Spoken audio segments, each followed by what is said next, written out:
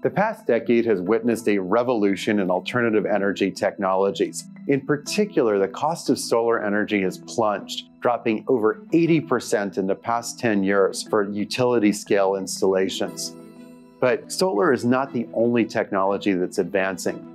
Battery technology has advanced alongside it with a 70% reduction in cost for lithium battery storage. And this has led to a boom in the production of battery metals, a 1,400% increase in the amount of lithium being produced since 2004, and a 7-fold increase in cobalt production since the mid-1990s. But the prices of both lithium and cobalt are extremely volatile, with tremendous price swings over time. The increased interest in these metals for battery production, along with the price volatility, may give rise to increased hedging needs in the future.